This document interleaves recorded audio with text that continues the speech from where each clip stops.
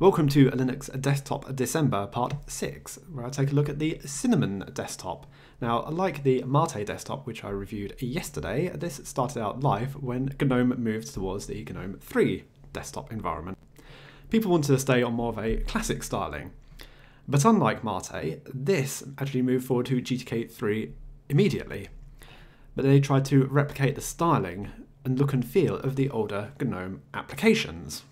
For example, with the file manager, rather than using the awful file manager called Nautilus, which used to be better, they actually just made it better. They reproduced the old version and renamed it to Nemo. So yeah, it's not just the desktop which they've aimed to reproduce to more of a classic style, it is multiple applications as well. So let's take more of a look at it. So we'll start with looking at what the system usage is, and we'll see it's 409 meg, so yeah, not too bad going. Now I'm running Linux Mint 18 with the Cinnamon desktop, and you'll notice I've done some customization here. This is the beauty of Cinnamon, we actually have more customization options compared to a lot of the other desktops I've reviewed so far. The application launcher has a text searcher in it, so I can type in, let's say, Firefox. Okay, well done, you found Firefox. Now how do I get there with the keyboard? Oh, that's the wrong end, isn't it?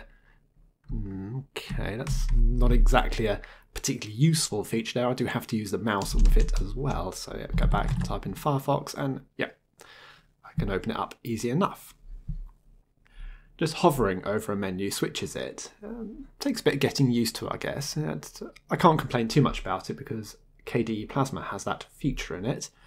Although on that layout, things are spaced out a little bit more.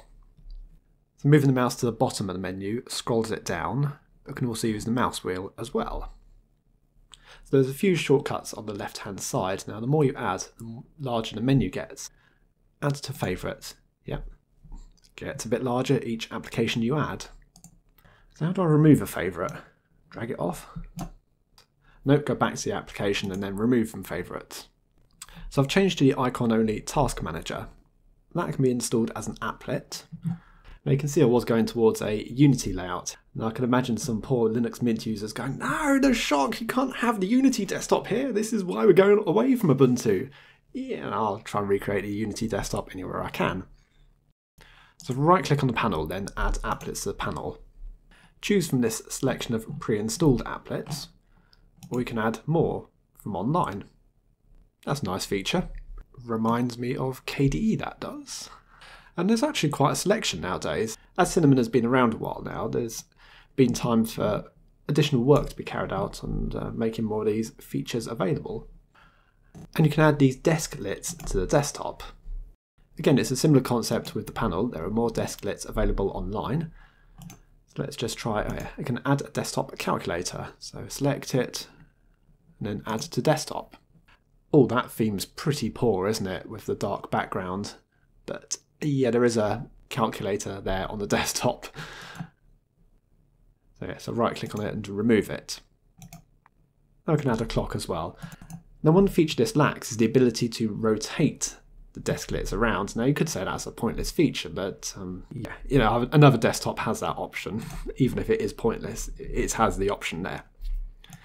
But I wouldn't be doing my job if I wasn't pointing out some of these things that are available, and it lacks. So if I go into the settings, so I'll just take this route here, the desktop settings. We can look at some of the options you can change here, so you can turn icons on and off. I wanted to go across to the effects. Reminds me of some of the effects you can get in Compiz.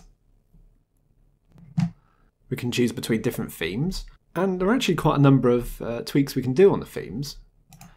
And you can download more themes as well. Brilliant feature. Well happy with that. I customised my system using most of the default themes, but I added a couple as well, like this teal, blue and black on the desktop.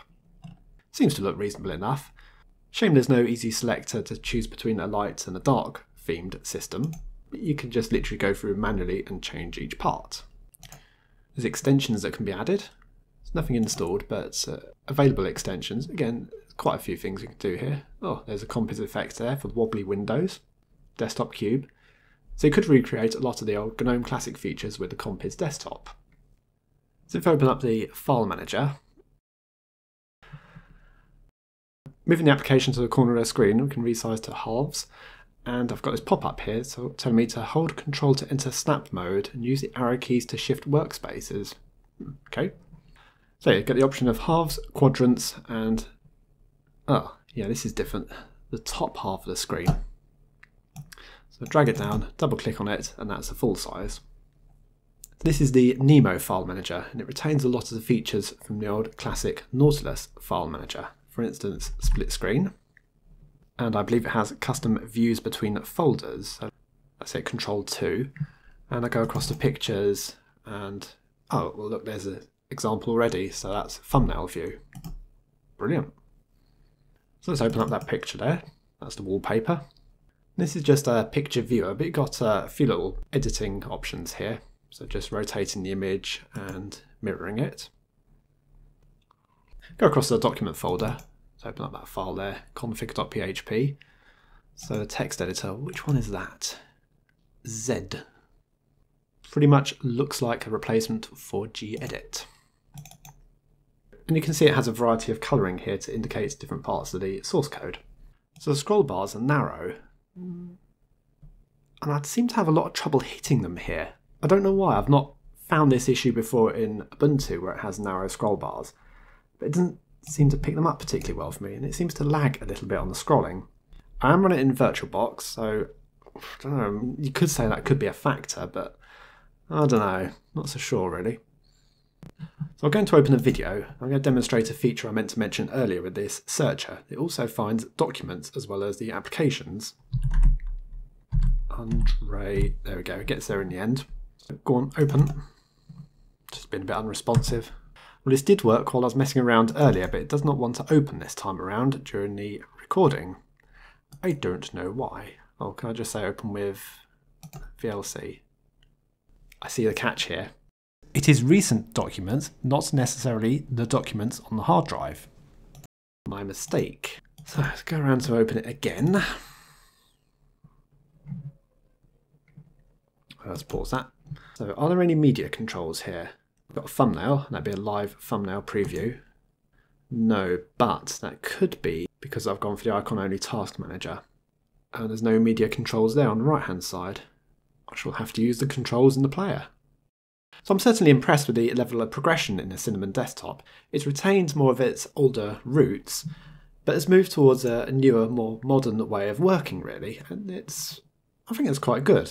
There's a lot of customization you can do with the applets, desklets and widgets here.